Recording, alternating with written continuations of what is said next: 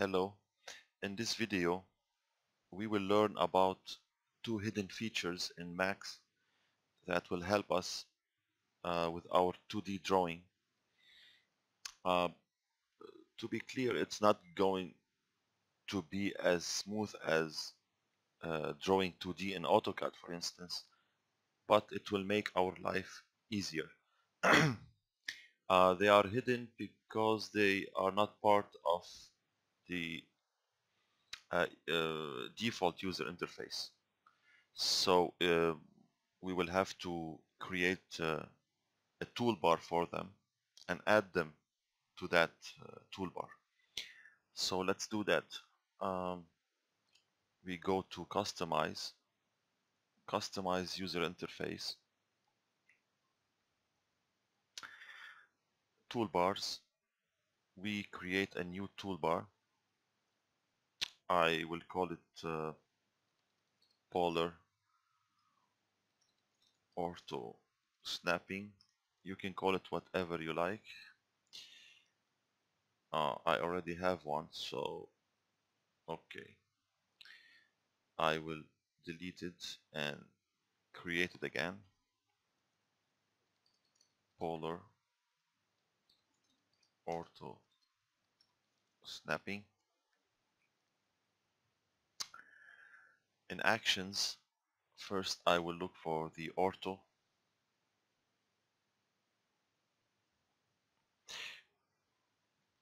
It's here. I click and drag it to the toolbar. Now I will look for the polar snapping.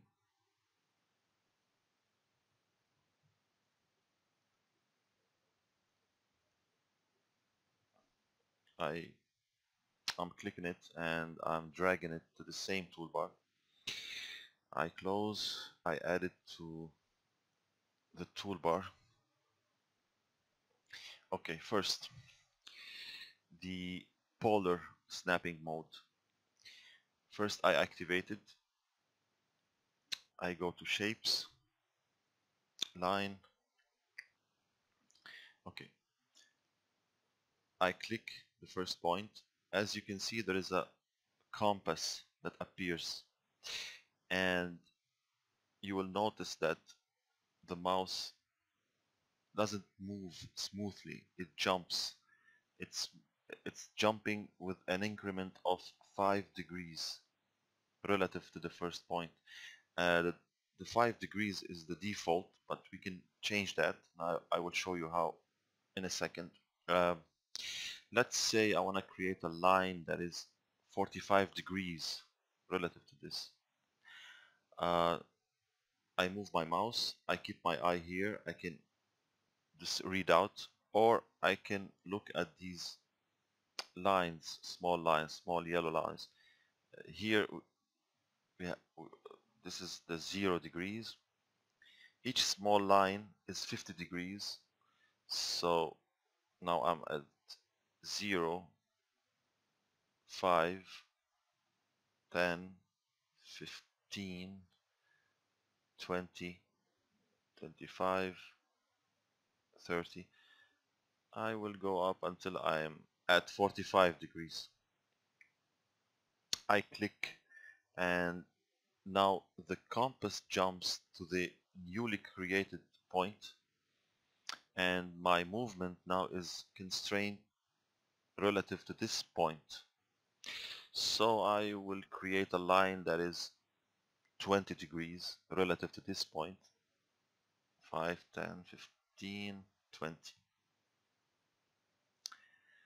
Okay, now let's say I want to create a point here that forms an angle of, let's say, 30 degrees with this point here, with the first point. So while I'm moving my mouse down, I click Alt. As you can see, a compass appears at the first point, and you can watch the readout. Now the problem is that this point is still affecting my movement. So to be sure that my line is vertical, while I'm pressing the Alt key, I will press the Shift key. Now it's straight. I will keep my eyes here. Now I'm at 0 degrees. I'm, I'm facing this point. So I move up a little until I'm at, let's say, um,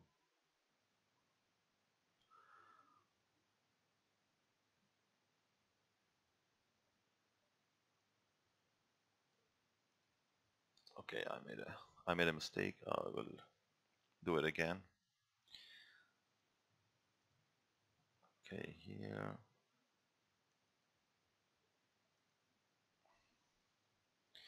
Okay. Sorry for that. Um, I will click the Alt key and the Shift key, and I'm moving my mouse and up. Now I am at 25 degrees. Now I am at 30 degrees. I click.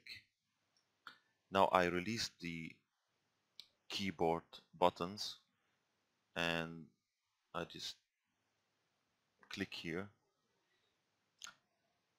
So this is a 30 degrees line. Okay, so I will delete this. Let's say I want to change this increment from 5 to a different amount. So I right click the snap button. This will appear. I click the options and I change it from here. Let's say I want it to be 10. So I type 10, close the dialog, go back to line. As you can see now it's jumping with 10 degrees increment. Okay, so I will click here, right click to get out from the line button. I click again, right click again to turn it off. Um, let's say I have a line here.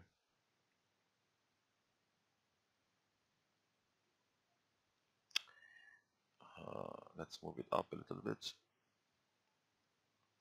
And I want this line to hit this line.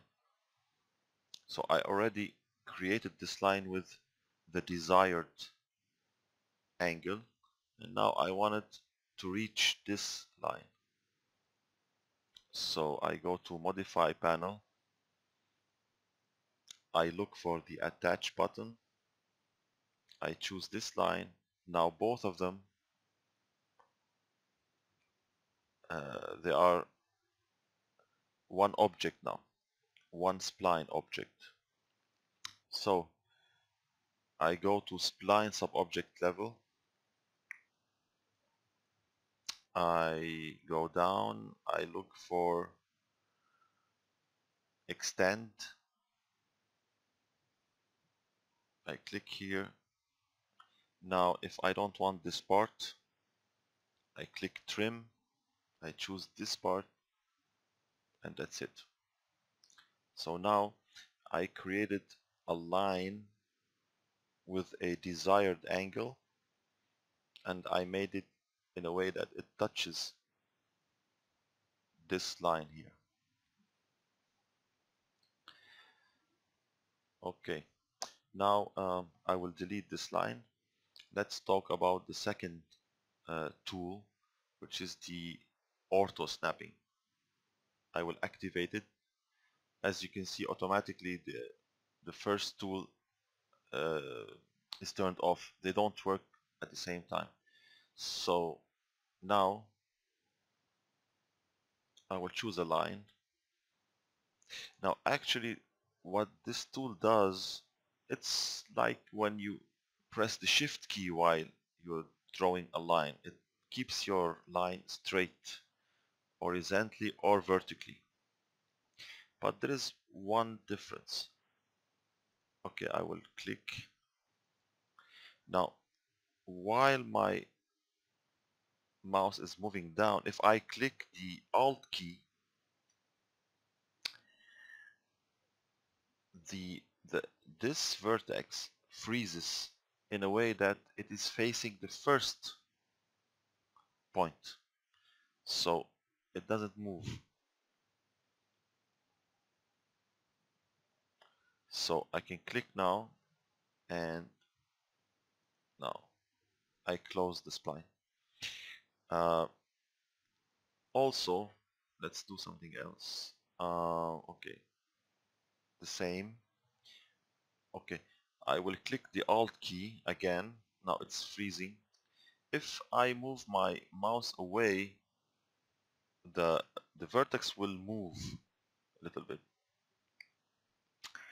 but it's still facing the first point. So I can click here and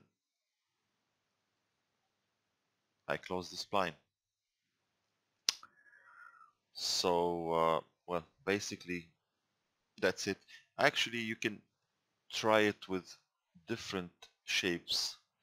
It works best with line, but for instance, I'm gonna delete this. I will go back to the polar snapping. Let's say I want to create a rectangle.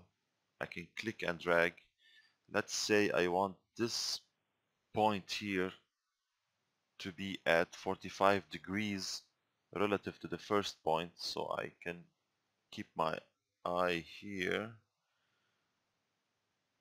Okay, and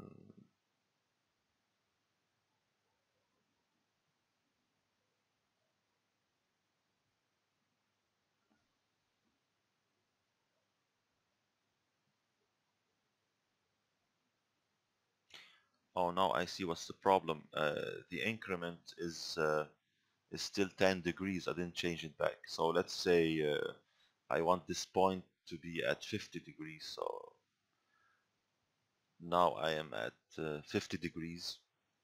So I release the mouse button. I will change it back to 5. So basically that's it. You can experiment with different shapes to see if they can help you.